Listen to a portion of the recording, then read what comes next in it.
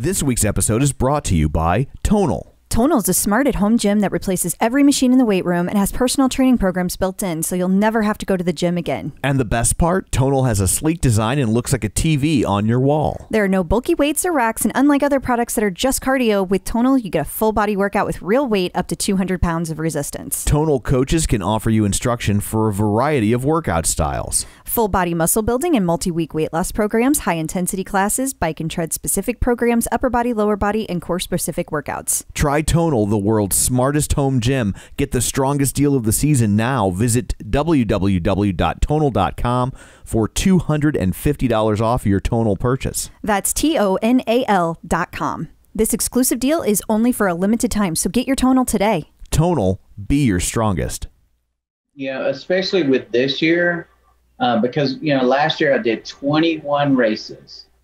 Especially now more than ever, say yes to an adventure. Don't start when you're ready. You know, I got that on a pair of Rome Peloton shorts. I look and it says, don't start when you're ready, or something like that. And, you know, start now. You know, I think you can plan trips, you can plan adventures, even during this crisis that the whole world's facing right now, and still do stuff for yourself, because that's what's going to help people go in and really enjoy their lives. It's more than just your output, more than a bike. When you hear your shout out, you know it's all right. Put on your magic pants and let's go. We're cruising into the power zone. Clip in, set yourself free. Come on and take a ride with me. You know what you need to know and what's it all about. Everything you need, it's on the Clip Out.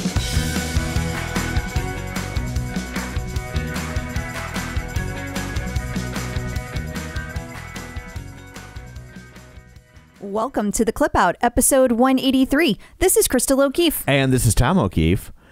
How's the brave new world in which you find yourself living? I assume you mean Apple. Yeah, I mean, you're used to the Rona world we live in. So I meant you've had your MacBook for a while, but this week you got your iPhone. I did in my Apple Watch. Okay, so the phone, I think the biggest thing that's not fun is just that, like, everything has to be re-downloaded because I lived on an Android app for so long. And when you get I guess Apple's probably the same way, but when you log in to a new phone, it's just like, bloop, here is everything. Yeah. And you have to start all that from scratch. It downloads everything for you on whenever you're going Android to Android. And my guess is Apple to Apple does too. That seems sensible. Yeah, so that's been difficult, but not awful. Just time consuming. Really, nothing's been that hard. I really have enjoyed the Apple Watch more than the phone, because I've kind of come to the conclusion that Garmin is for, like, hardcore athletes, people who are exercising all the time, especially triathletes, because a lot of the Garmins, they're waterproof, and Apple's waterproof too, but it does lots of measurements with, it doesn't matter. The point is, just trust me. And the Apple is more for fun. Like, you can be an athlete and do all those things. You got a puppy there. I got a dog crawling up on my lap. Hi, dog. People on the YouTube channel can see the dog wanting my attention. So you can do all of the hardcore workout stuff with the Apple Watch, but you also can have fun with the Apple Watch. Right. My favorite feature so far is that Minnie Mouse is on the face, and I can change her dress to match everything I'm wearing every day, and she talks. And you do. Yeah. And here...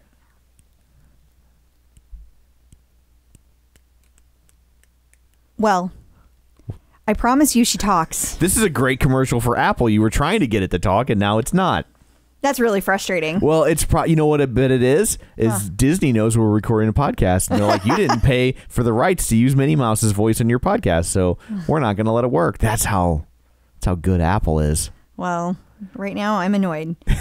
But overall, until this moment, you've been enjoying it. In all seriousness, the being able to use the Apple Watch with the bike and, like, it connects instantly, the Bike Plus, let me be clear, it's really nice because it's very simple. It's very easy to use. And I've also enjoyed it over on the Tonal because it works with the Tonal too, and you can get the Apple Music you listen to on Tonal. So having the Apple Watch has been the bigger of the two adjustments, but like all positive things that I've gotten to do. Gotcha. So, overall, it's been a good experience. It's just getting used to everything. Yeah, it's a whole new ecosystem then, so there's just adjustments. Yeah, because you know how to do everything when you use your phone all the time. Right. And now it's like, it takes me a lot longer to figure things out. Like just sending my own Giphy. Can't do that anymore.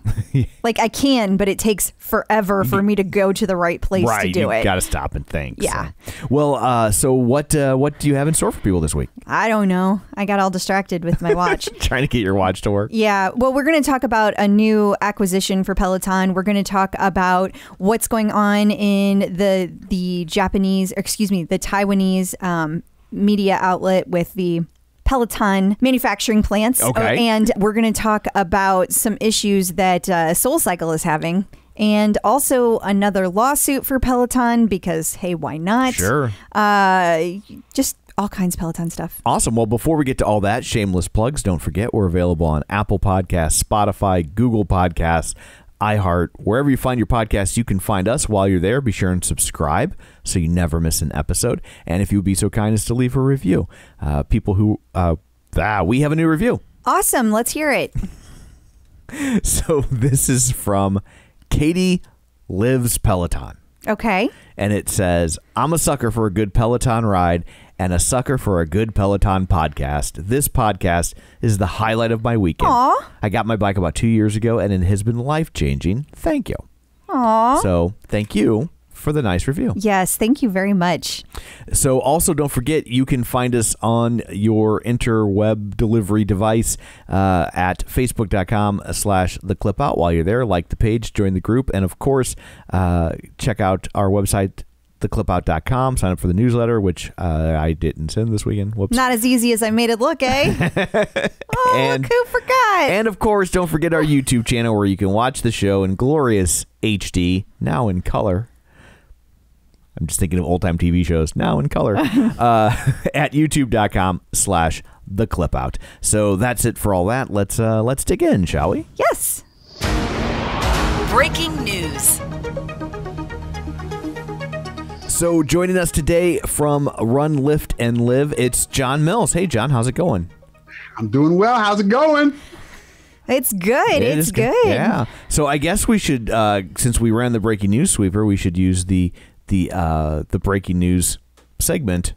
Oh, that's a good idea. That seems like the best way to handle that. Yeah, usually if you like play a card like breaking news, you should then have some breaking news to follow that up. Break news. So like this is pretty much hot off the presses because John, like I was driving home and you like dropped this in the bucket.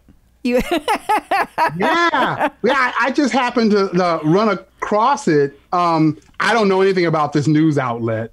I just noticed that within it, they referenced that a company called Peerfit, which I guess is like some form of corporate wellness platform. Like they present, it seems like they present like local workouts or instructors and or online based instruction. And you can look for where you can get to those in your area, or you could sign up for classes that are virtual online through their platform. And they tend to sell their offering to insurance companies and corporations. And so the article suggests that it looks like they've been acquired by Peloton. It states that they've had some 30 employees that at one point, were listed on LinkedIn as being employees of Peerfit, but now, as of late, are listed on LinkedIn as being employees of Peloton. So it's nothing that's been announced. It just looks like they did some research and have assumed it. Also, I checked Crunchbase, and it says that company is worth about $50 million.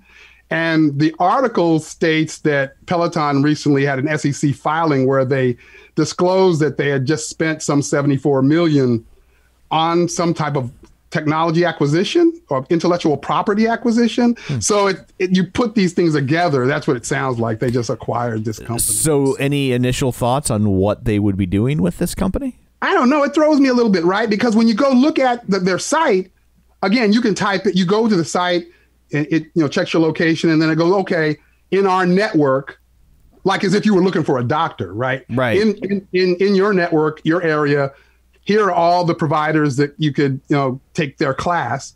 And you can sign up right from within their platform. And here you can sign up for these virtual classes as well. And my mind keeps thinking, well, if Peloton acquired that, you'd think they would just want their classes, not all these hundreds and hundreds of classes from all these various providers across the country. So I don't know how they're going to use that. I'm not sure. Where my mind goes, and I am completely guessing, but my mind can't help but wonder from a human resources standpoint if they're going to use this to leverage ways for companies to be able to use Peloton to write off insurance, like incentivize their HR departments or their benefit programs to get people to use their Peloton, whether it's use the app or buy a bike or and somehow this technology allows them to link it to what they're already doing, opening it up to more people, thereby, and this is all in my own head, they could even further reach their democratization of fitness goals because now people are going to be able to get reimbursed in some capacity or get a discount or whatever. Yeah, if you have the Peloton app and you use it 5 times a month, then the company will credit you half of that back towards off of your cost of benefits that you're chipping in or something, That's where my mind goes.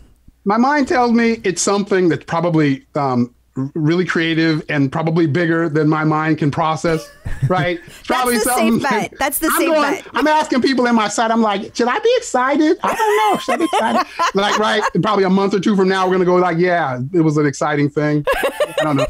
Well, when they finally announce it, then we can be excited. For now, we'll be cautiously optimistic. Right. That's what I'm at. And then also you had some news out of Taiwan. Yeah, tell us what's going on there in Taiwan. Yeah, see, that's how exciting my life is. I'm just looking at Taiwanese news articles. That's, what I mean?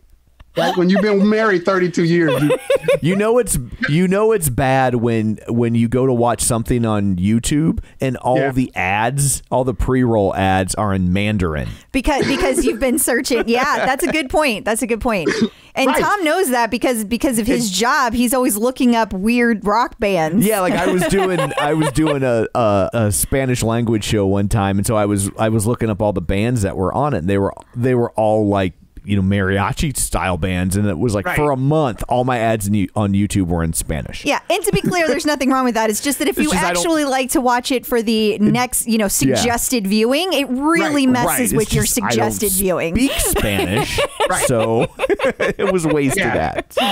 Yeah, that's happened to me with the echelon stuff. I started getting a million echelon ads and stuff. That happened to me. But anyway, so this Taiwanese news article on Money DJ, the story was about Rexon. It's actually about one of Peloton's producers. Okay. Yeah, manufacturers. And the story was about, their earnings and, they reside in Taiwan. So, of course, they're reporting on that.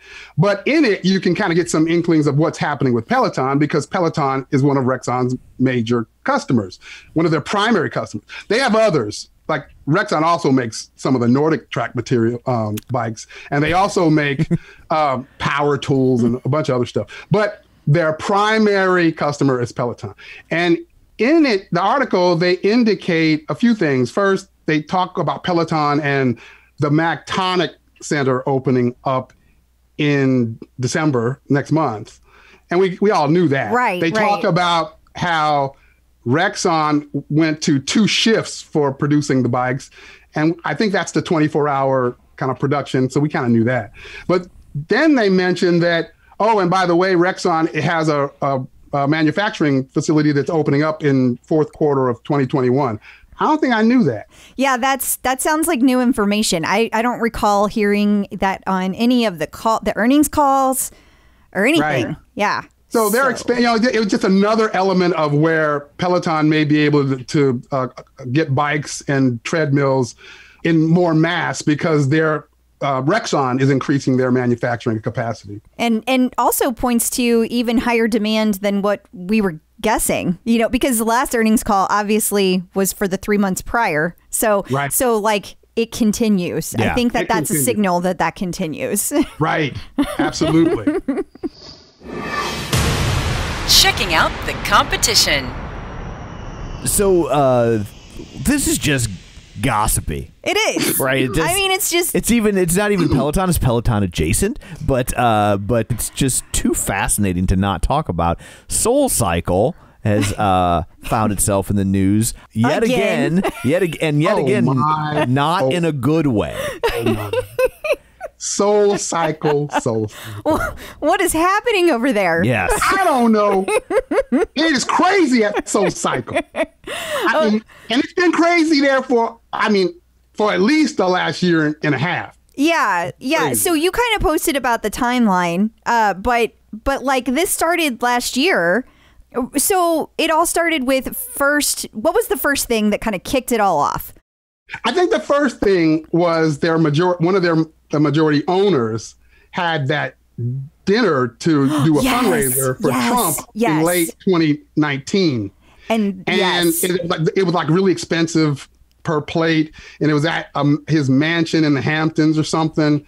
And no one said anything about it until I guess some SoulCycle folks got upset about it. And all of a sudden it hit news that, why is he raising money for Trump? And there was a thought that was counter to the messaging that SoulCycle kind of pushes out. Right. Yeah.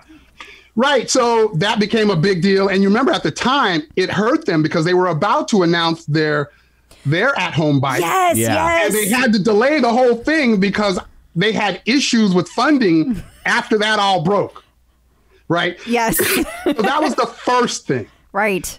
Then you cut into early 2020, all of a sudden, just out of the blue, a bunch of SoulCycle instructors just started quitting on Instagram. And it was all about the lack of diversity and how they would say that they were diverse and inclusive, but really behind the scenes, they weren't being treated very well, if I remember correctly.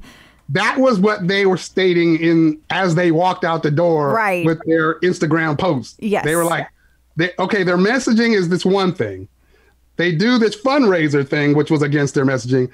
And now they're treating us a certain way. And that's against what they're saying in their advertisement. So we can't be this hypocritical anymore. We're leaving. Right. So a bunch of instructors left. Then we heard about the CEO going on a spending spree. Right. On company money, buying handbags. Right? Yes. Okay. Then all of a sudden we heard that she was fired. Yeah. For that. Right. She should have been. Right. But it took months and she was fired. Then we heard after she was fired that SoulCycle had a suit against them for a discrimination or something from an employee that was pregnant. That's right. And she claimed that she was fired because she said she's pregnant. That's right. I'd forgotten that one. There's a lot to keep up with. Right, so it's like a whole soap opera. Right. Then we found out that same CEO that got fired told a male employee that wanted to go on paternity leave that paternity leave is for pussies. Yes. Right. Then we heard about that. This is just the latest story. Yeah. I mean, it's just been on and on. I mean, it does not stop. They do not fail to give you some great entertainment. So this one is like all these instructors. Well, I'm sorry, you say it in your words because you cracked me up with your post. So your words. Well, it's incredible because now this article, the Business Insider article, is saying now they've got complaints from employees and riders that there's a host of instructors are fat shaming. And what was the other term? Whenever you come on to somebody and it's not welcome. Right. What's the word? I don't know. I don't want to use the wrong terminology. Like at work, whenever you're sexual harassment. Yes. Okay. Yeah. Like harassing them. Yeah, right. because one of these instructors showed up at a rider's home. Whoa. I guess it sounds like the rider lived at a dorm. That's right. In college or something. Allegedly. And the instructor showed up at the dorm. That makes it, that's worse. Oh, it gets worse because then he wanted a certain activity and she declined. And then he said, he suggested an alternative activity that was. Yeah. I've used all the wrong words, got myself all in trouble. See, you're stating it much more eloquently. So one you would call the full Monty. That was the first suggestion. And the second was he didn't have to remove any clothing, but it was all about him. Okay. And she said no, and he said that's the least you can do after all I've done for you. I mean, you can't make this shit up. Wow. The article is like these instructors are like these pseudo celebrities, like it calls them. And they're basically saying it has just gone way all into their head. Clearly. I mean, if any of that is true, that is if any of it is true. Way. One of the instructors, they claimed that whenever she had classes, she would fat shame the people at the front desk if they had people working that day to introduce her riders that were not in shape. She would fat shame them and complain to the company that you got to put people up there that are in shape before to introduce people into my class. Wow. It's funny that they think they're celebrities, because I was looking like at the picture that we have up, which I'm assuming this is a picture of SoulCycle instructors. and all I can think of, it's like, you know, when there's like a popular movie and then they make a sequel, but the sequel was made just for DVDs. Right. Like, this looks like that cast. That's like... Like, it looks like if someone made a straight to DVD sequel for Peloton, this is who they would cast as the instructors. You know, I was talking to Erica about this, right? Like, so back in the early 90s, Erica watched a certain set of soap operas on one station. And my grandmother at the time, who was alive at the time, she's long passed, but at the time, she watched a set of soap operas on a different station. And so if my grandmother came to our house, she would look at Erica's soap operas and she was like, that looks so fake. Erica would go to my grandmother's house and she'd be like, that is just so fake. That's so wrong. Like, it makes me wonder, like, to the SoulCycle rider, these instructors probably look like the real deal. The Peloton instructors, what they're used to, yeah. That's exactly right. It's like when you watch the local news in a different city. Yeah, you're like, who are these jokers? Yeah. Right. But you know what? It also made me think, reading all this stuff and reading all of how this had just sounds like it just gone to their head. It made me think, I wonder if that's something that is broader across the industry. Like, are there instructors at Peloton maybe, or at others, where this is just there are so many people that are in admiration that it's just inevitable that it kind of gets to.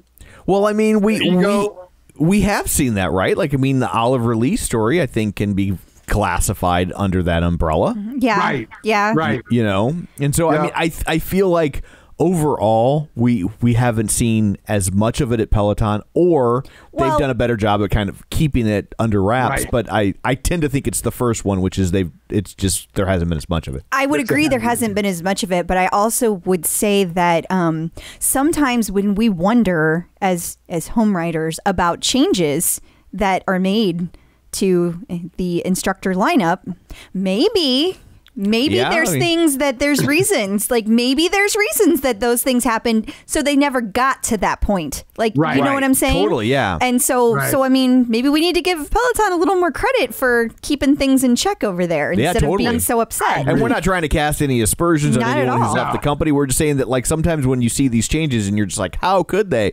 You don't always know. We don't know what happened behind the scenes, in good or bad. So it's like, I mean, it could be getting to the point where maybe it's just not a good fit anymore. Yeah. Right. So if next week you tune in and it's just Crystal and John Mills, we'll be like, you know, Tom, you know, I did something. I did something very, very bad.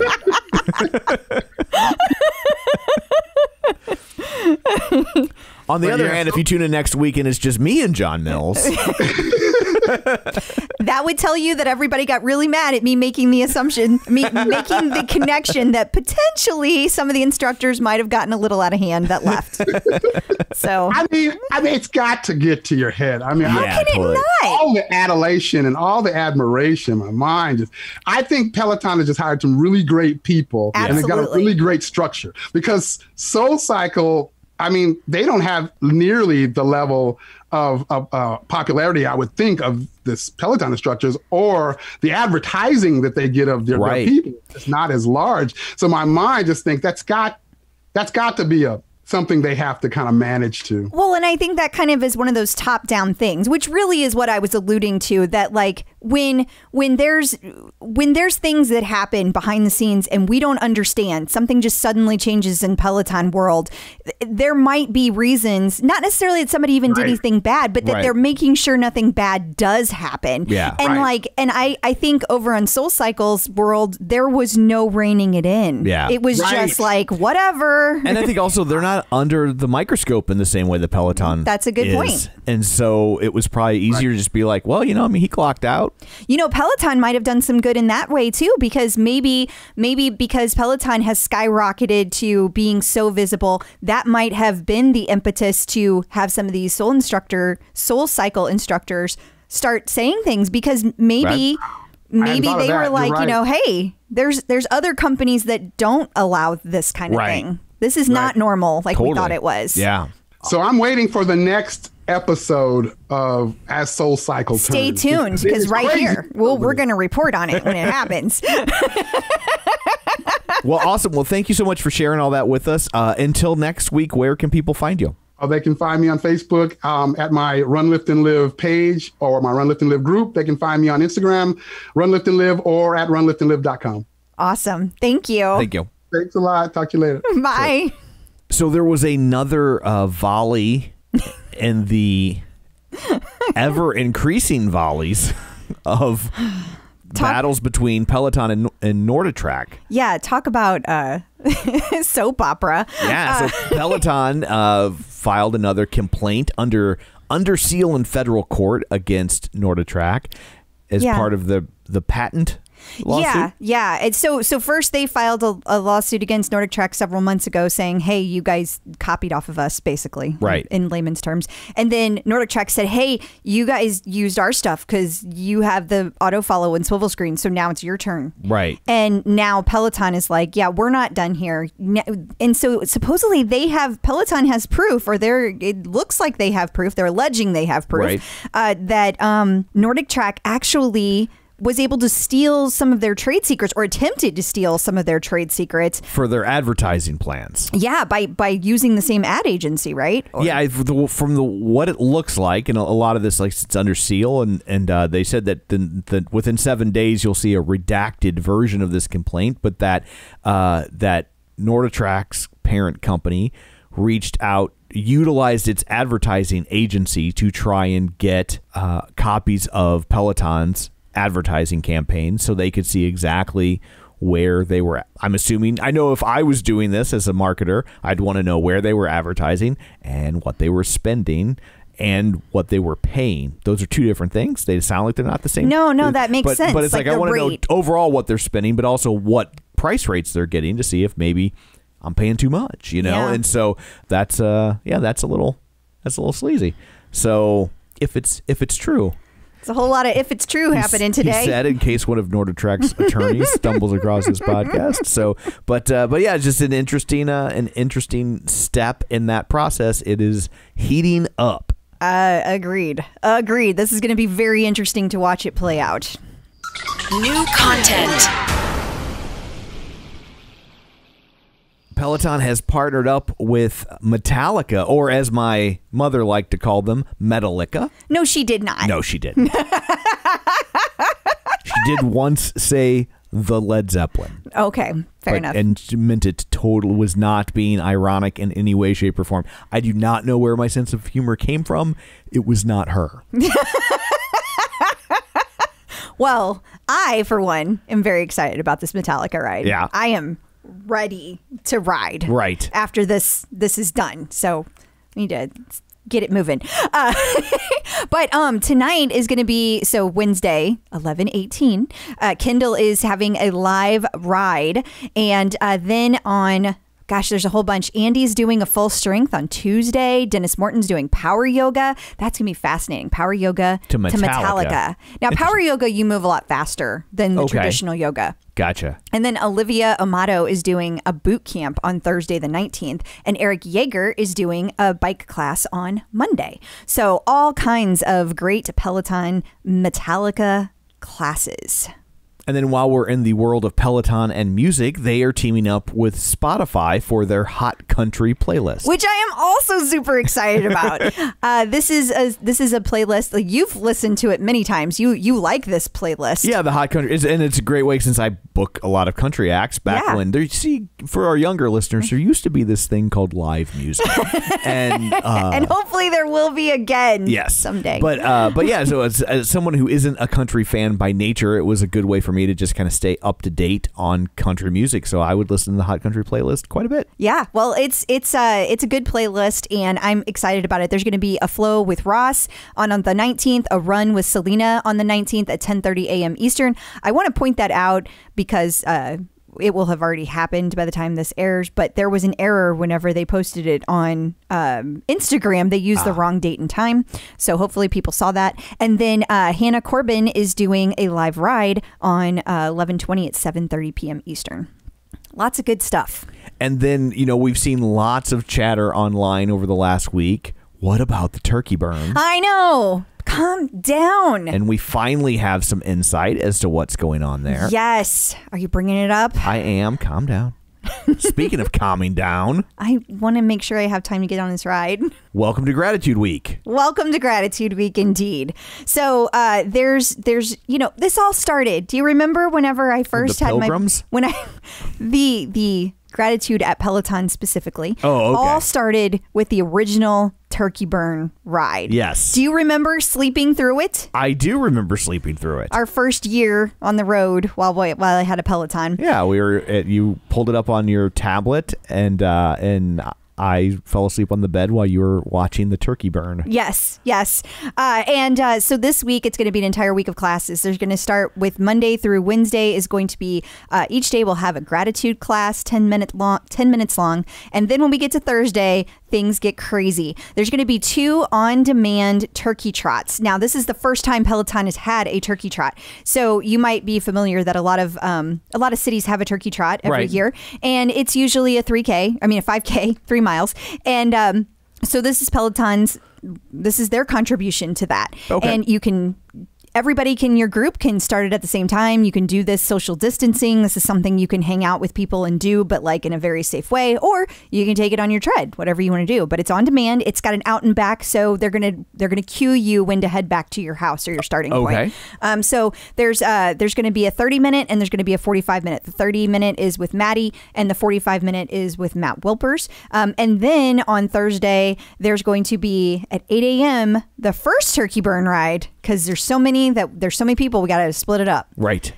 Alex is doing the first one. So 45 minutes at 8 a.m. Eastern. And then there's going to be, again, for the first time ever, Family Fit Live with Jess Sims. So there's going to be a class that everybody in the family can take, which is great since the family's together. Totally. And then the second turkey burn ride will be at 11 a.m. Eastern with Robin. And then there's going to be for, after you've eaten, you want to slow down. Then you get to do your flow and let go with a Didi. And then there's a gratitude meditation to round out the day. And on Friday, there's going to be another new series called Bring the Heat. So they've never done this before. So there's going to be a series of bike boot camps, power yoga, a run with Bex. There's going to be a ride with Emma, and then HIIT cardio with Adrian, which I want to point out, 30 minutes and it's live.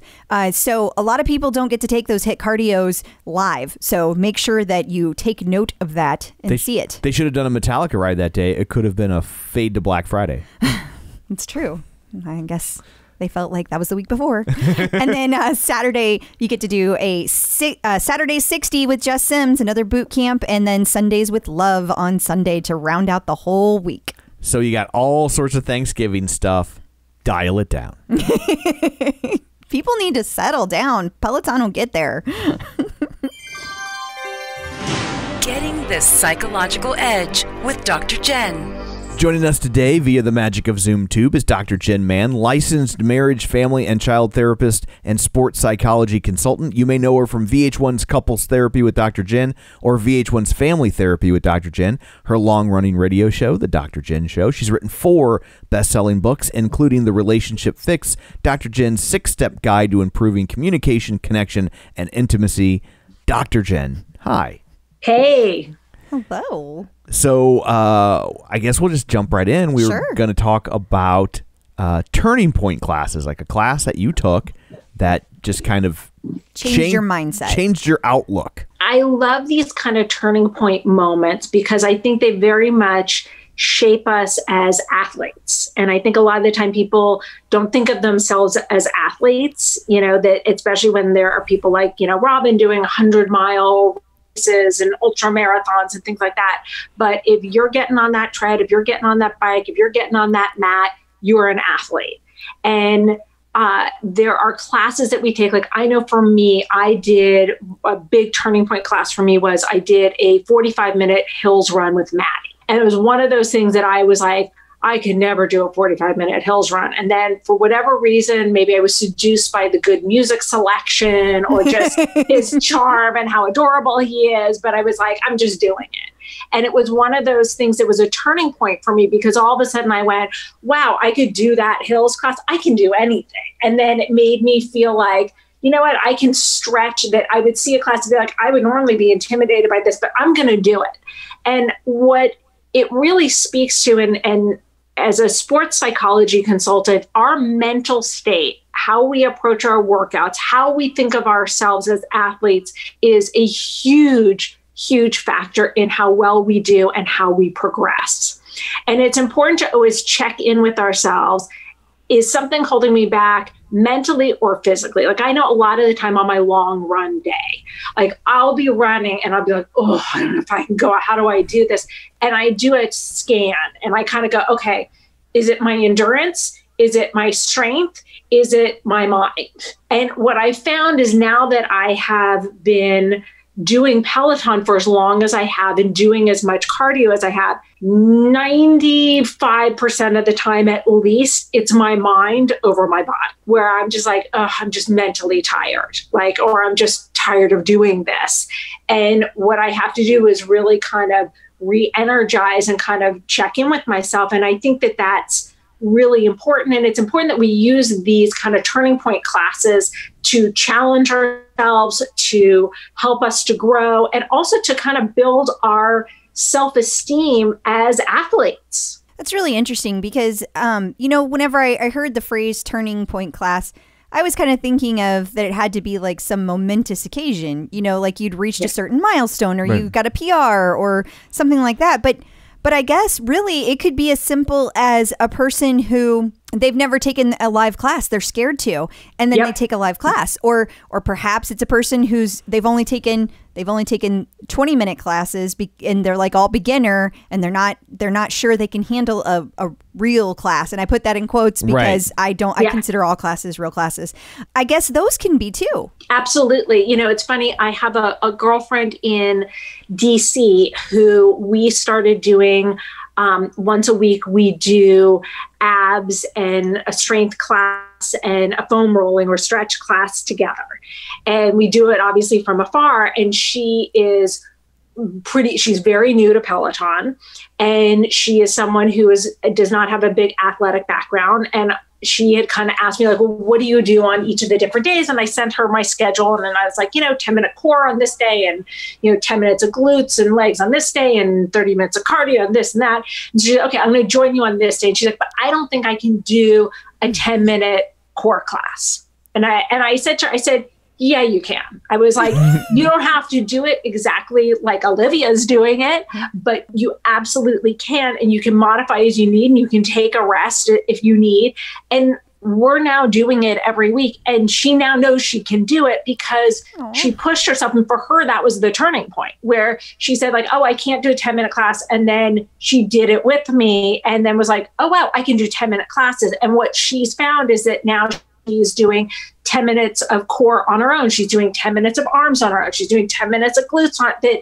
It kind of helped her to expand to do that in all areas. I love that. That's a great story. Yeah, it is. It's so inspiring. You know, people get so they get so scared to try something new. I think that Focused on the negative. I feel called out. Yeah. You should. That's because I called you out.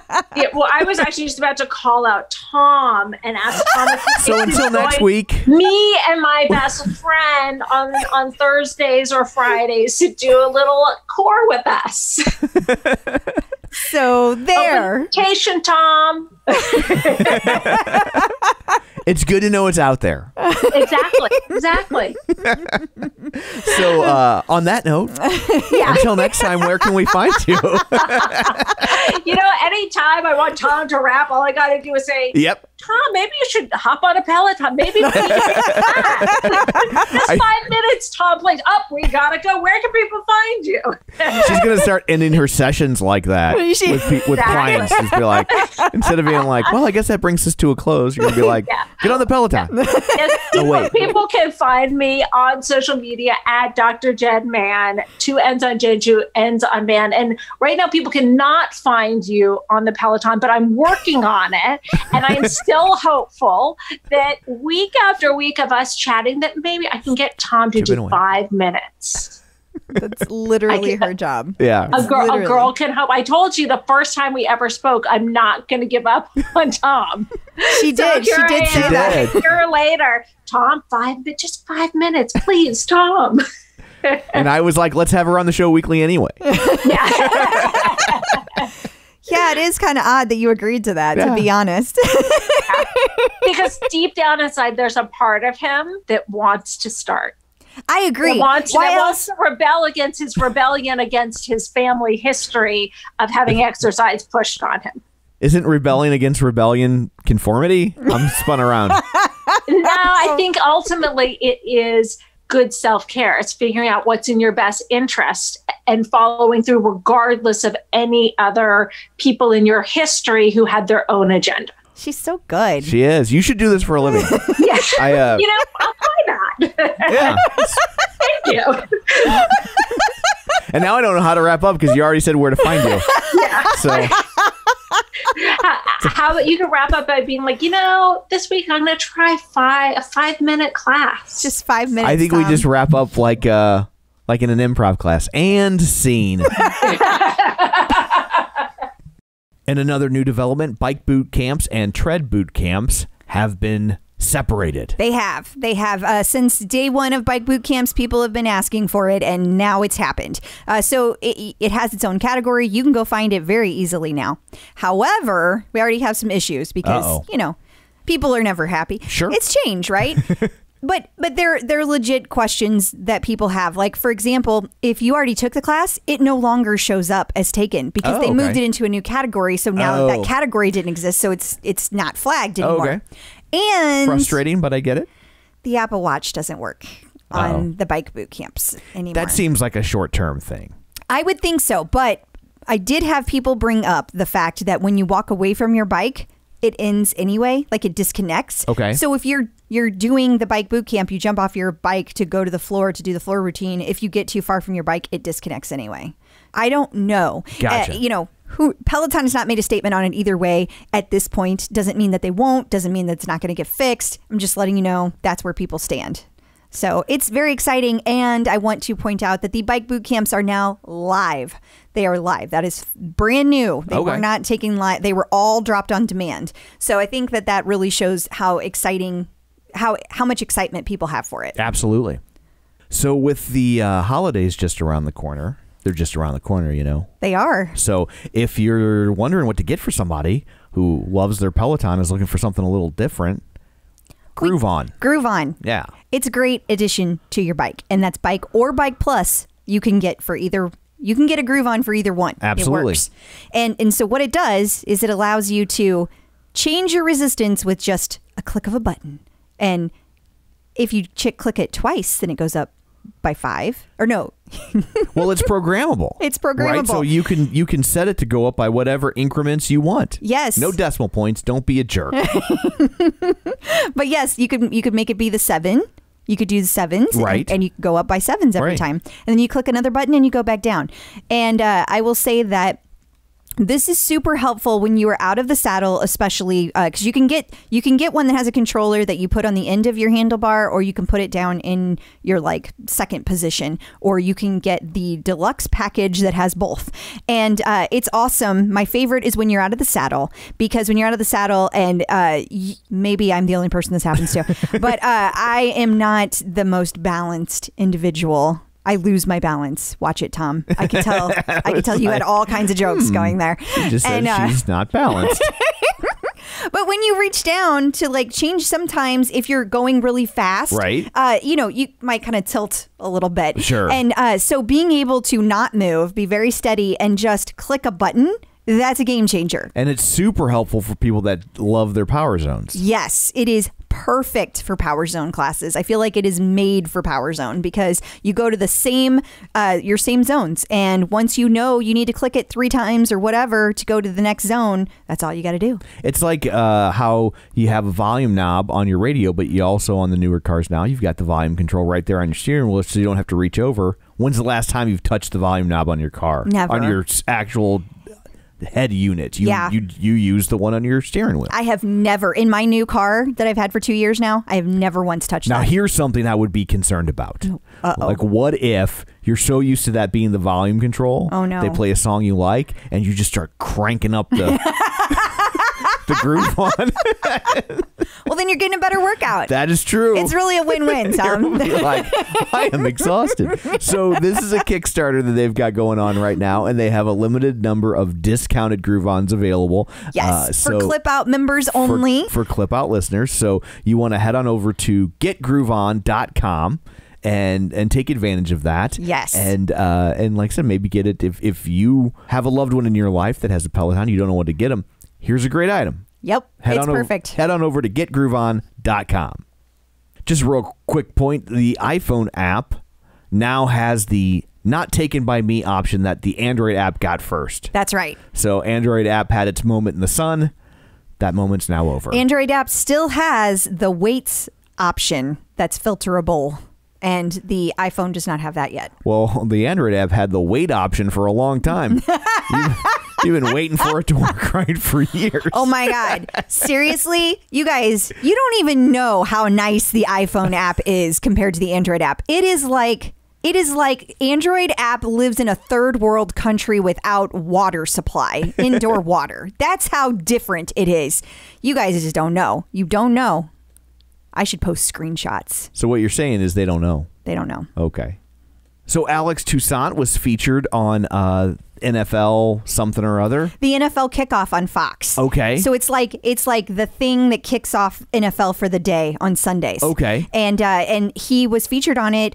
So I guess at the beginning of every Sunday they have like this opening montage that they get you pumped for some football. Yes, okay. yes. And Alex got to be part of that this week, and he basically like pumped them up about, like, get ready, we're gonna do this, we're gonna do that, and rah. It was great. We actually had to figure out how to find football on a TV so you could watch it. Yeah, we did. You were like, who's showing football? I'm like, I don't know. Yeah, and it's Fox NFL, and Tom was like, probably on the Fox channel, and I was like, oh yeah. I'm like, I haven't paid attention to football since The Longest Yard, the Burt Reynolds version. Oh, okay. Not the Adam Sandler version. Okay. I'm a purist. Of course you are. But this is awesome exposure for not only Peloton, but Alex Toussaint. And I just want to say to all you guys who had ye of little faith, man, I posted the teaser about this, and the Jenn Sherman fans went apeshit. They were very upset. They just read into it like the worst possible thing so they could get mad. Everybody was very scared that Alex was taking over football rides because Jenn does the football rides, and it's a thing, and it hasn't been this year because it's been a weird year. Right. But never fear, guys. It was just a tiny little commercial, and it was awesome. Thank goodness. Peace has been restored in the JSS realm. Couple quick Tune Day items. Yes. She was signed by ICM.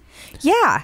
So do you know much about ICM? I mean, it's a big talent agency. I mean, I book bands through them when they'll return my phone calls. And but Could you book Tunde?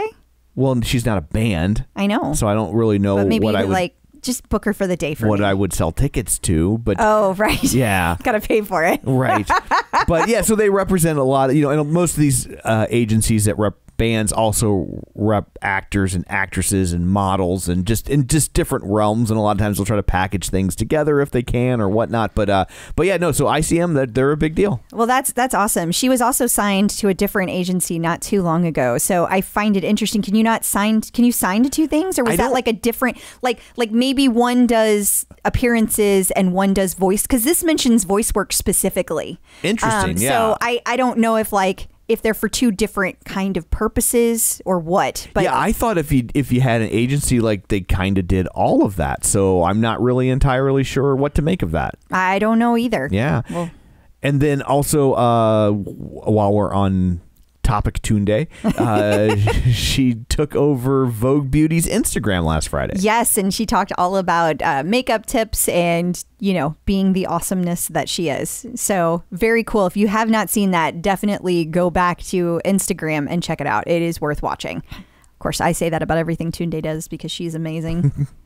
So then Peloton this week revealed some more of the Beyonce content that they're going to be rolling out. They did. And this time it's revolving around HBCUs, which for the uninitiated means historically black college or university. Yes. And we kind of knew that this was all related because they talked about how homecoming was Beyonce's homecoming. This was all homecoming. This was homecoming. Like they did all the memberships to Peloton at the HBCUs. Yeah. So it's kind of all connected. It's this like kind of ongoing partnership that you're going to see. But the other cool part about it is they created a 2-part series that's called HBCU at Heart. And it talks about the actual partnership between Beyonce and Peloton, and it talks about the historical black colleges and universities. It talks about the homecoming there. It's like all of this. It kind of brings it together.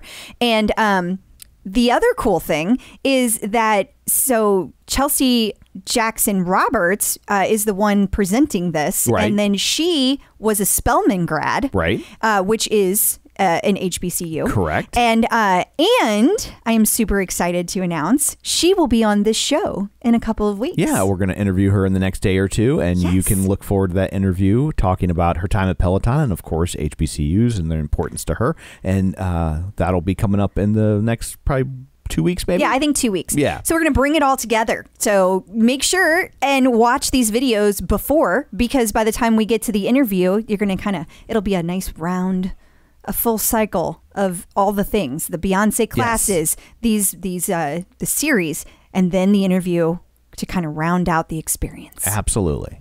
So John Mills pointed out to us the Debug 2020 Summit has some Peloton content associated with it. So do you remember the Peloton Senior Vice President and Head of Global Marketing, Dara Treseder? I do. Well, she is going to be speaking at the Lesbians Who Tech Conference.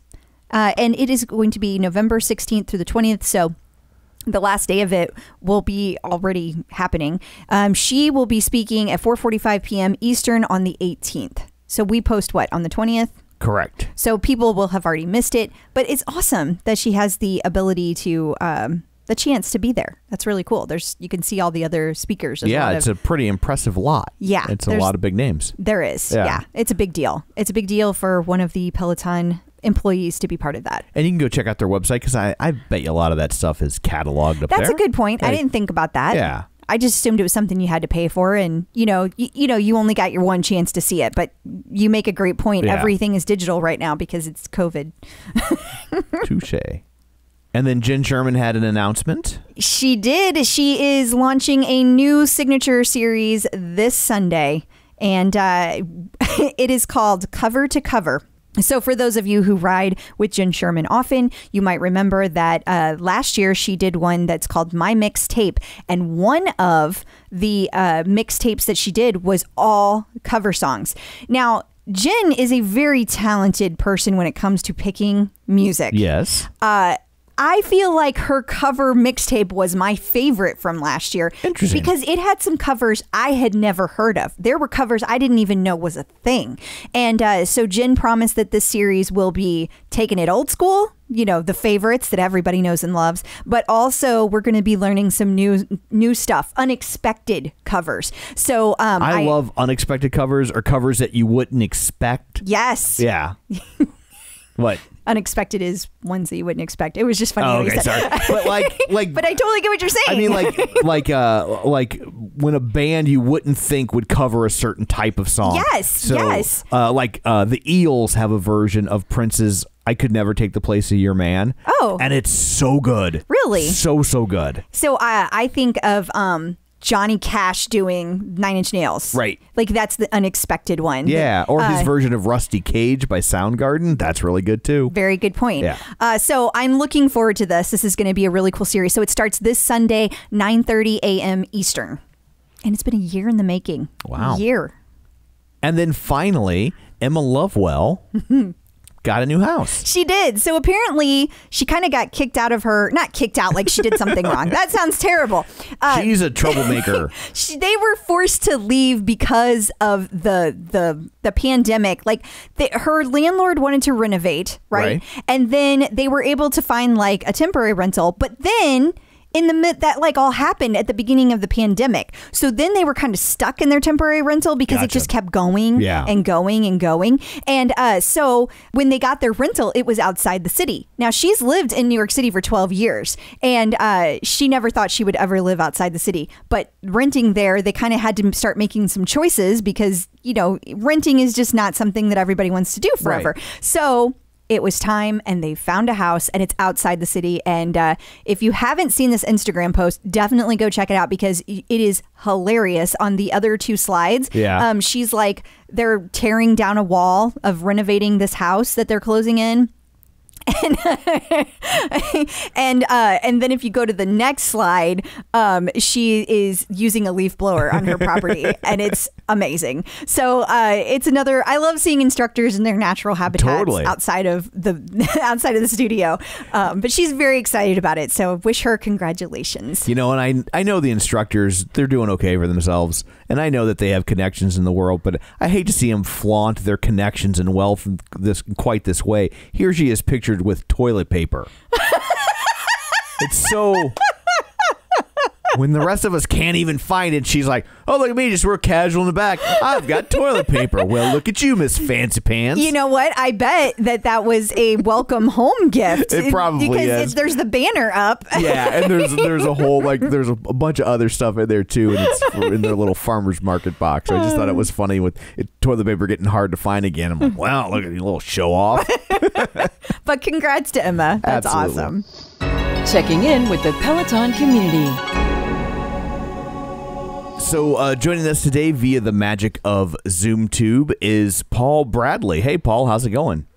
I'm good. How are y'all doing? Good. Good to see you. We haven't seen you since, 2 years ago, I guess. Obviously the homecoming did not happen this year. So the homecoming before that, I think, is the last time we saw you, right? Yeah. Wow. I think we probably ran into each other at the Beck concert. Yeah. Okay. Yeah, that sounds right. Gosh, it's been a while. That night's a little bit of a blur. Totally. I think for many of the community, it probably is. I just remember lights, sound. Fireball. Yeah. And right now, everybody would want to be back in that room together. Absolutely. Yeah. Yeah. That would be nice. Definitely. Oh. I miss that world. So, Paul, tell us how you originally found Peloton. Okay, well, it started actually December 2016. I started seeing some Peloton commercials and I started talking to Karen about it. And she's like, oh, yeah, I used to spin all the time. So we actually ended up going to Austin in February 2017. And we went to the Austin showroom. So we're up there, we're looking at the bike, trying it out. And, you know, I was thinking, okay, we'd go back home. Because Karen at that time, you know, she was very conservative on buying anything. And I'm like, okay, well, we'll make a decision. And Karen's like, no, I'll take it. this person. So we ended up getting it in March. So that's how we got started Peloton. Now, I didn't start riding right away. Okay. I only took 11 rides that first year. 11? 11. That sounds like a lot to me. That's Well, yeah. So I was kind of like you, Tom, because my first leaderboard name, well, probably my second, was actually I Ride My Wife's Bike. So, needless to say, I had to change that, but it was pretty funny. And then, I started working out at work. I did change jobs in 2017. So I started working out at work, and I started riding a cheap bike at work, and kind of got used to the seat and riding. And I came home with Karen. I said, I think I want to ride now. So my first live ride was a 45-minute ride with Robin, and Karen had posted a picture of me in the Do Epic t-shirt, and kind of blew up on Robin's page that day. So at some point, though, you transitioned to running, and you guys got a tread too, right? Yes. Late in that year of 2017, I'm working out at the gym at work, and I said, I started walking on the treadmill, and I said, I wonder if I could run. And I had not ran in 25 years. Wow. And so next thing I know, I ran 3 miles. It was like 26 minutes or so, and I felt really good. And I said, okay, I think I could run some more. So I started slowly progressing to running. And then January, I think 2018, Peloton announced they were coming out with the tread. The same day, I changed my leaderboard name and pre-ordered the tread as soon as we could, and we got it in December of 2018. Well, it was nice that your wife this time let you pretend to have input. Yeah, that's true. That's true. Yeah. Well, I bought the tread. She bought the bike. So. My guess is, though, that she probably just let you think you bought the tread. Totally. I was like, I feel like we'd be getting a different story from Karen. You'd be amazed how many leggings I own. It's a lot. I just got a bomber jacket in the mail today. It's a flight jacket, and it's gorgeous. You called it a bomber jacket. No, I compared it to my existing bomber jacket. See, he doesn't even listen. He doesn't even listen, Paul. Even I know what it is. So, you said you started exercising at work. Does that mean that you had previously been working out? You kind of had a lull? Were you always working out? What does your background look like from a fitness standpoint? There wasn't one in the last 25 years. So I mean, that's a long time. Is a very long time. So I was in the military. I was in the Air Force. Once I got out, I'll be the first to tell you, I kind of struggled the first 2 years after I got out. Didn't know what I really wanted to do, and then I found the horticultural business. So I've been doing that for almost 30 years now, pretty close to it, and I really have found, what I was meant to do in life, and that's to be in the landscaping, the lawn, all of that business. So, well, I'm glad you clarified, because when I hear someone say horticulture, I just assume you sell weed. Yeah. No, don't get me wrong. If Texas ever, I probably will start my own growing operation. I'm not saying that I advocate that at all, but I do have a great green thumb on indoor and outdoor plants. So I've been able to grow many legal plants along the way. You're like, I don't have to grow anything in my basement. Yeah. Or have a high electricity bill. Right. Awesome. Good to know. That's great, though. I could probably use some advice because I thought you were going to say weed. Like, well, We'll talk after the show. this is a new piece of information. Go No, on. just joking. No, but like Clip out Cheech. That's what we're gonna start calling you. I was just gonna say that like I cannot grow things like to save my life. Like I am terrible at growing just about anything. And so like the only thing that I've had any success with are those air plants because they require only air and and a little misting every once in a while. That's my kind of plant to take care of right there. She's so bad at growing things, even her daughter is short. Hey. What? Then my mom was too, because I'm short. So was my mom. I was like, so stop. Yeah. So we mentioned you a couple of weeks ago because you recently had this grand adventure with the Moab 240. I'm really curious, like, what inspired you to do that? Like, how did you land on that? Not like, a short 50 miler or something. I mean, So it really started 2018, and Karen and I, we were watching a Spartan World Championship on ESPN. All right, because nowadays you can watch anything on TV. it's true. Yeah. That is true. And so I kind of fell in love with watching them compete and all the different obstacles. I've always looked for challenges in my life. First thing I did was after that show, I looked for a Spartan race near me. I found out one was going to be in San Antonio in March of 2019, and I signed up. And so I get out there and I signed up in the age group, which was now I look back, it was a bad decision because I was like the smallest guy out there, and I'm like surrounded by all these big fitness buffs, and here I'm like with my dad vibe going on. And so for people who don't know, what consists of a Spartan race for people who may not know? Okay, so this particular one was a Spartan sprint race, and it was supposed to be 3 miles. I think it ended up being 6, and it had 30 obstacles. And I remember Joe Gaviola telling me, don't get electrocuted, but that was a different type of race. But they have different obstacles like walls, bars, ropes you got to climb. And then if you don't complete an obstacle, you have to do 30 burpees. No. So at the end of it, I had accumulated 180 burpees. So, but I didn't finish last, which was really good.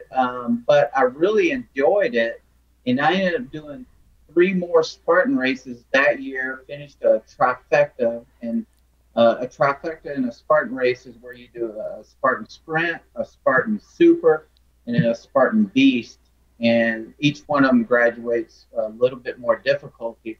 And by the Spartan beast, I was really like into working out, and I completed that 13-mile, 30+ obstacles with no burpees. Wow. Nice. Wow, that's incredible to go from having to do the burpees to completing the longest one without any. That's amazing.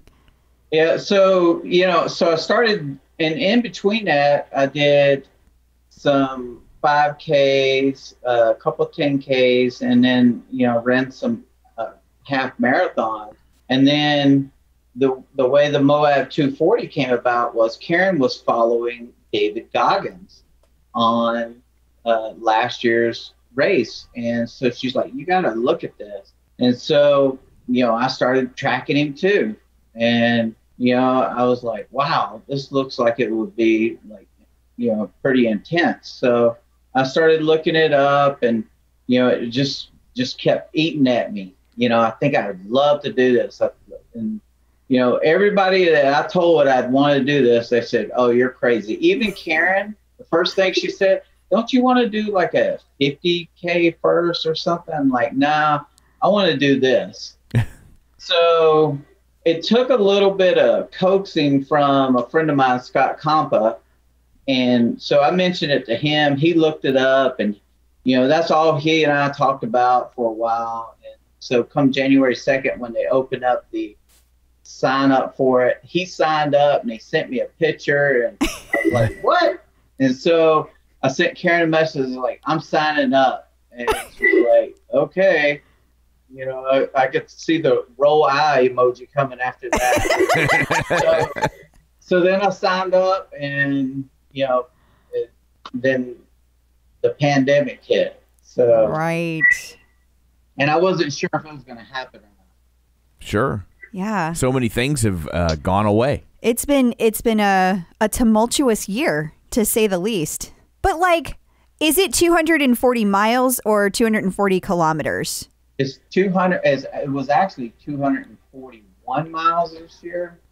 They just thought that was fun to add in. The majority of the racers ended up going 241 that completed it. I think 60% completed the race this year. So there were 195 or 200. And so about 130 people or so finished the race. Wow. So did you do any special training leading up to it, or did you just keep doing what you've been doing? So, I'm gonna tell you, like, when the pandemic hit, I was, we were actually in New York City when it happened. Oh my God, I remember that. You guys went like the weekend that everything shut down, and I was like worried about you guys. I was like, oh, I hope they get back okay. So if we want to backtrack to that, we actually had a family meeting, me, Karen, and Cora, and we talked about everything, the good, the bad, the ugly. If we went to New York City, we took a family vote. I said, if one person votes no, we're not going to go. Everybody wanted to go anyway. So, looking back now, the fact that we made it to there and back, I wouldn't change it for the world, because we actually had the best time. We met a couple friends up there, Erica Dunmeyer and Tammy Haber, who was actually on the featured last week or the week before. And me, Erica, and Tammy actually went ahead and ran from Brooklyn to Central Park. We did our New York City half marathon. Wow. Oh, nice. Wow. That's crazy. Yeah, we were supposed to go to Mexico like that the following weekend after, and we bailed. We were so worried we were going to get somehow separated from the kids, not be able to get back. That was just a really scary time. And also we were just afraid we wouldn't enjoy ourselves because we'd be worried about what would happen, but you guys were all together and you were in the country. Right. So that made that a little less dicey. So I could see us making that decision if it had been in the country. Yeah. It was just the if your worst case scenario, you rent a car, and come and drive back. Even if it is for us halfway across the country, like it sucked, but we could do it. But it'd be a longer drive for them because they live in Texas. They would have had to go even further. But to go to Mexico, like to leave the country, it's not about Mexico. It's about being outside of the country, and then because especially at the time, there's all the talk about shutting down the borders, and it was just like, But back to your back to your Moab. Yeah. So I got up to 209 pounds because I became the quarantine bake man. I was cooking cookies, brownies, all this. I was cooking stuff on the grill. I was experimenting, and I was just trying different stuff. And so just to recap, you don't grow weed, but you're the bake man. That's right. Making brownies, making cookies. What was in those brownies, Paul? I got the munchies on Robert Gates because he's the brownie guy, and then I'm like, I need a quarantine name, and I'm like, quarantine bake man. So so I transitioned from that pretty quickly because Karen's like, you got to stop doing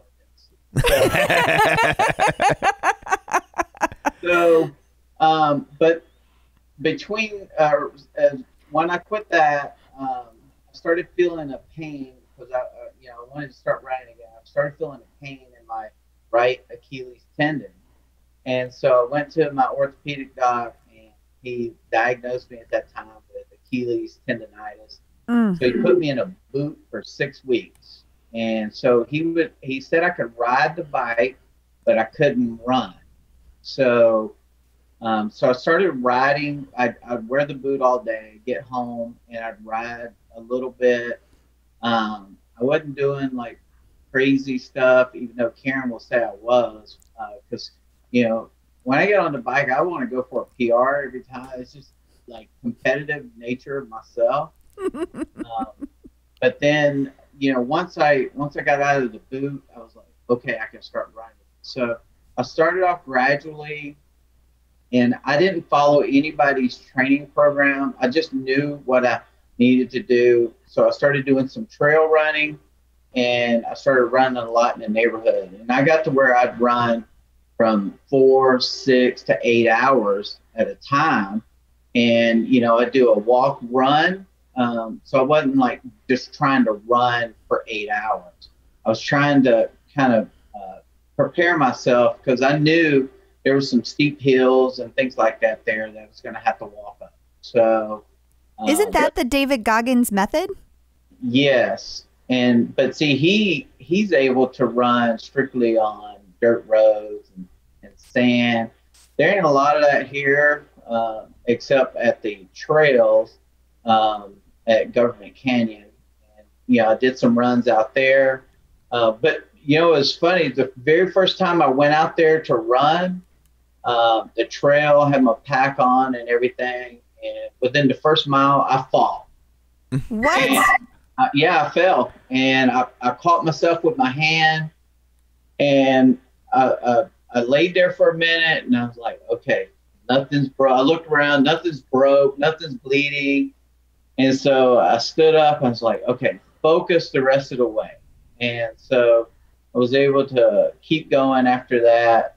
So I did some good trail runs there, some good trail runs in a different part of San Antonio. But the majority of it, I would run on these hills in our neighborhood. And, yeah, I'd get up 3, 4 in the morning and just go out running. And, you know, I would come back home about halfway, change clothes, go back out again. Karen was a big support. Once I started running and she saw me putting in the effort, that's when she really started planning our Moab trip. She hadn't did anything up until started seeing me prepare for it, because she didn't know if it was going to happen. Sure. Or not. Yeah, I get that. So how does that work? Is it like because it's such a long amount of time to run, so you're just supposed to run that straight through? There's no breaks or sleeping, no naps? So and this is what actually, this is how I got out of the race, was you have 15 aid stations along the way, and you have a certain time frame to hit those aid stations by.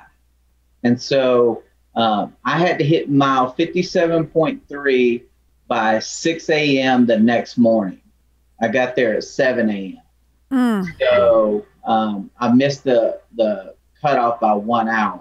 But a lot of that was due to when I was running, it was about mile 40. I turned my foot on a rock. I didn't fall, but I bent one of my trekking poles that helped save me from falling down. But when I did, I felt this really sharp pain in the back of my Achilles. So I sat down. I just really started massaging, working on it. The sweepers start coming by, and they make you get up and walk if you can. So I got up. I started walking around, and I'm like, okay, I can walk on it. So we started walking together. Then we came upon this guy that had blisters all on the bottom of his feet. And oh my God. like, well, this guy, they're going to take forever. And so at that time, I looked at my watch. It was about 2:30 in the morning, and I had about 14 miles to go. So 3.5 hours. And I said, I wonder if I can make it. So I took off, light run, but you know, the light I had wasn't the ideal light. If I could do it all over again, I would have spent the $300 on the Gala light, because it projects a different light for the area instead of just a direct. And, so I'm running, walking. I thought I was going to make it, but 5 miles to go, ran out of water. So I did the last 5 miles with no water. Yikes. By the time I reached Breaking Bad aid station, I was broken. So I was, I get there, and the only food they had left was a couple pieces of bacon, some Oreos, and some M&Ms. So that was what I got to eat until I met up with Karen later. Oh my gosh. So then, where are you at in the world at that point? Like because you're about, what's the math on that? About a fourth of the way through, a third of the way through? I'm sorry. Yeah, I'm not great at math I'm a mass either. comm major, so yeah. But do they have a car that will get you somewhere, or what happens? So this was one of the really remote locations. Mm-hmm. It was about a 2-hour drive. So it's a 17-mile dirt road that you go down. And so they had to call in. It was 8 of us at this aid station that had to be picked up. And so they sent a truck out that could hold really 4 people in it. And Destination Trail did an excellent job on the COVID and everything. Anytime you're in the aid stations, you have to wear a mask. You're in a vehicle, wear a mask. So they really planned this out really good to protect us and protect their employees and volunteers. So we end up going to the next aid station, which was Indian Creek. We turned in our trackers at that point the leader of that aid station this year was Mike McKnight. So I got to meet him. He was the winner of it last year. Oh, wow. That's cool. So he set the record, men's record last year. So he's a really great guy. And so then from there, it was a 2-hour drive back to the cabins where we're staying at. Wow. Which stayed at where they actually held the event at the Moab RV campground. So it's really nice there. So what was it like compared to what you thought it was going to be? It was, to me, so the first 7 miles, first 3 miles, it was all just paved road. You go through the city of Moab, really like a residential area, and then you hit the trails. And I think I had posted a couple of videos of me running, and it was just kind of a up and down trail. Wasn't really nothing like challenging at that point. And then you hit that first aid station. It was about 8 miles, 9 miles.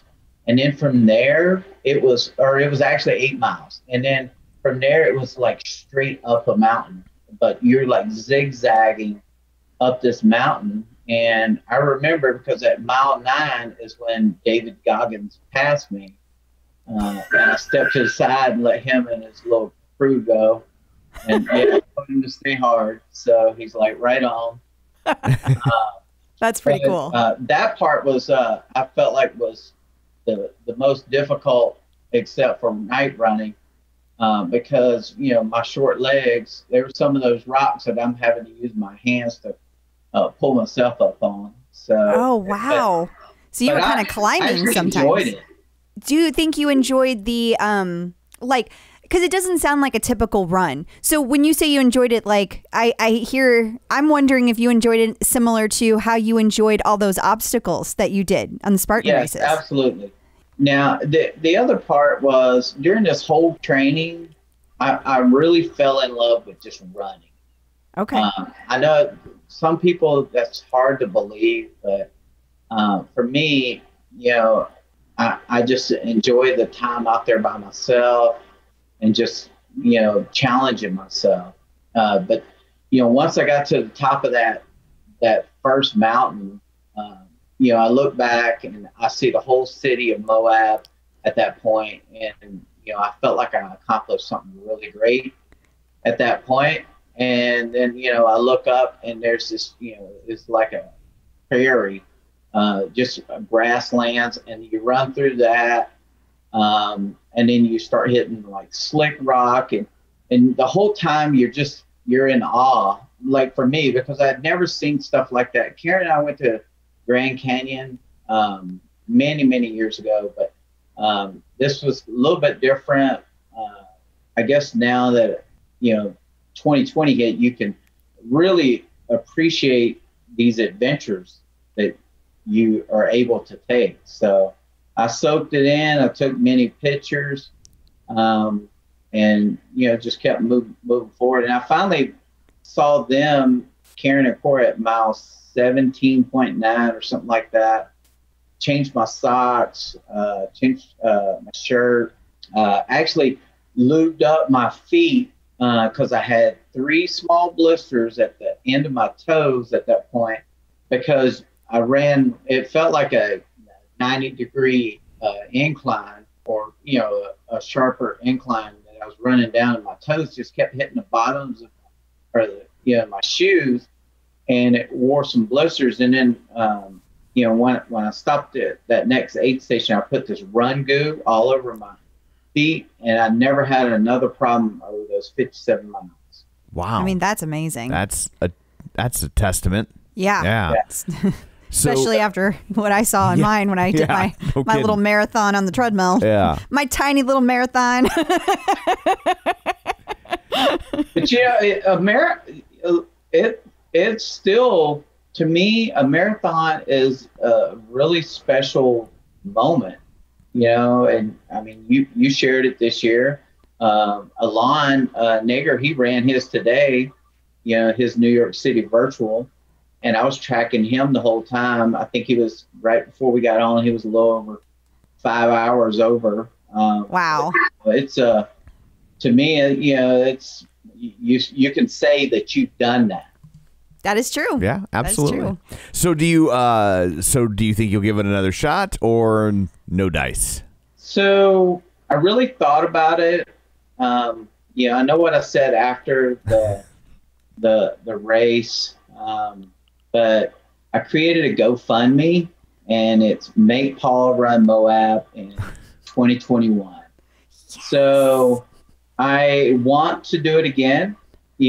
That's why I created the GoFundMe, because if I told Karen I wanted to run again, she'd probably stab me or something. I get that. So, last year I did a fundraiser for MMRF for the New York City Half Marathon. So I figured what I'd do with this would be to pay for the cost of my entry fee, and any associated money left over, I would donate it to the United Way of San Antonio. Oh, that's fabulous. That's awesome. That's really great. Totally. I bet that's an expensive venture, between the travel and the entry fee and just getting there and all your supplies that you need. I bet it's not an inexpensive thing. It is a very expensive journey. It's one of for me, it was probably the best journey I've ever decided to embark on.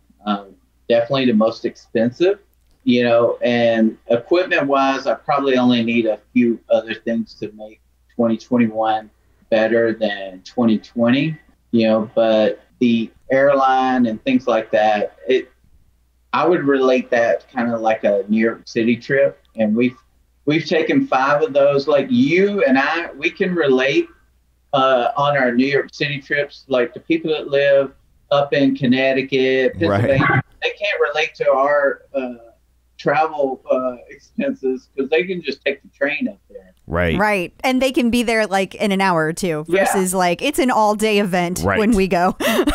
Exactly. and we're exhausted by the time we get there, and everybody's like, let's go out and party, and we're like, what?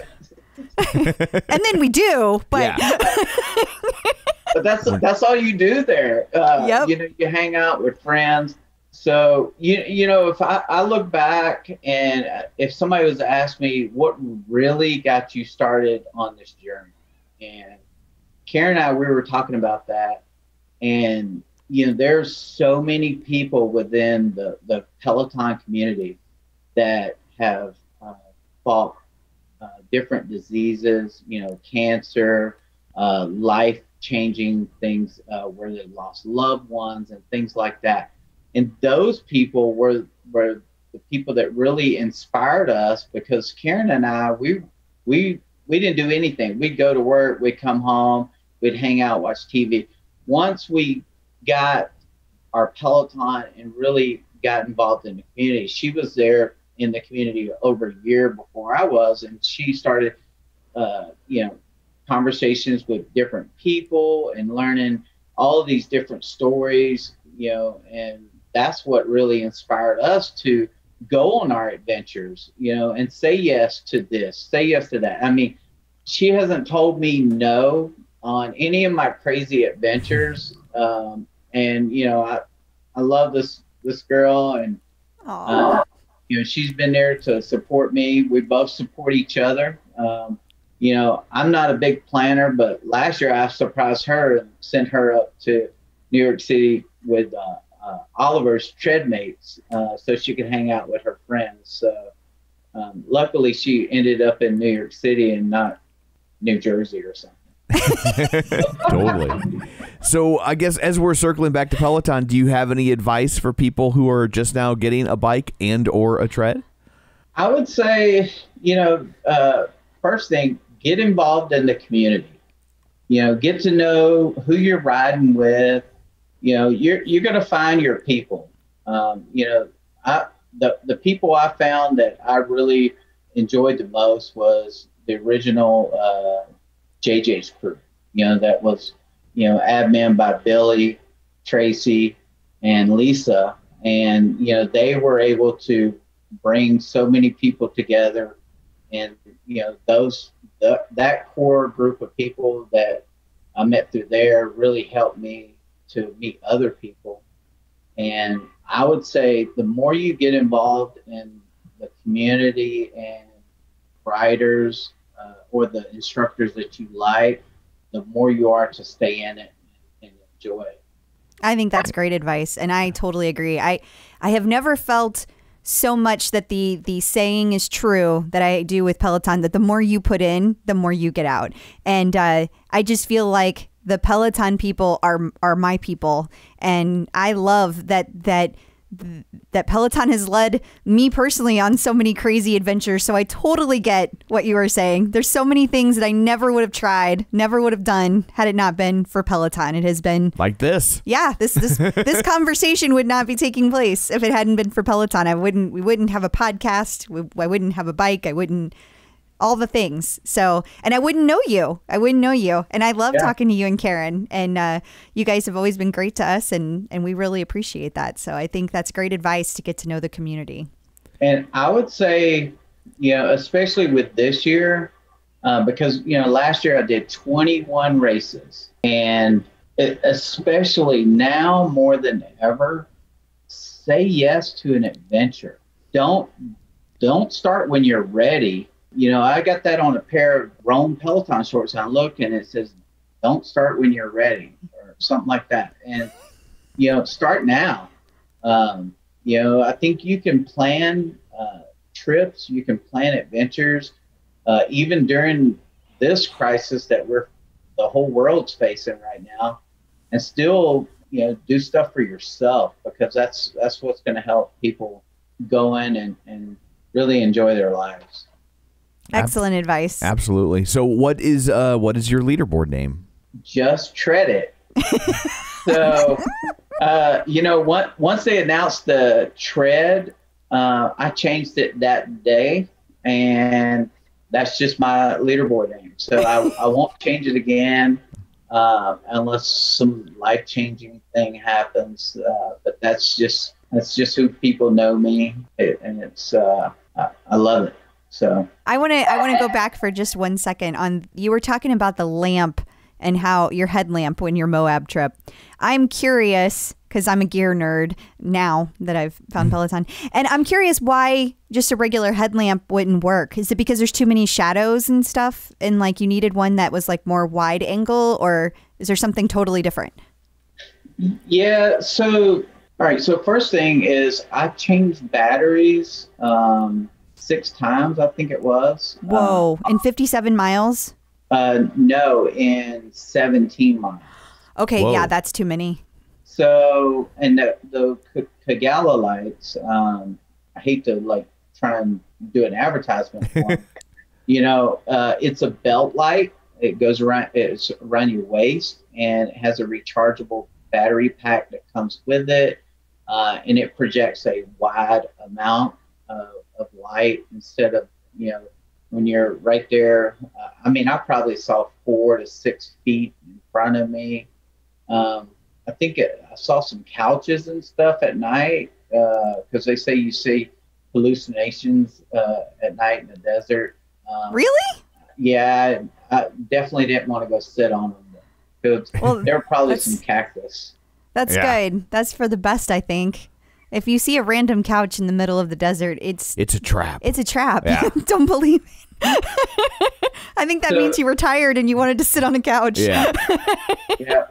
So if I could add one thing about the whole Moab 240 experience was, you know, I said I ran 21 races last year. This was the first race I ever ran for Destination Trail. And I would have to say the race director, Candace Burt, she put on an absolute fantastic race, from the planning to execution, everything, especially during, you know, the COVID, they all the things that they made her change to be able to make this race happen.